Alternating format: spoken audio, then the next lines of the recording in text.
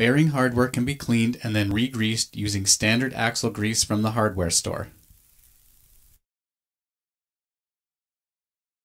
When reinstalling the front forks into the head tube, start by placing a light coating of grease on the bearing race sitting just above the fork crown.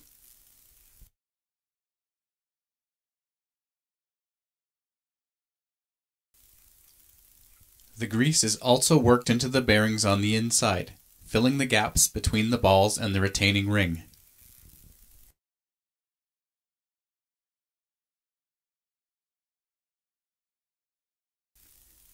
When reinstalling the bearings, make sure they are positioned correctly, which in most cases places the balls into the bearing cups.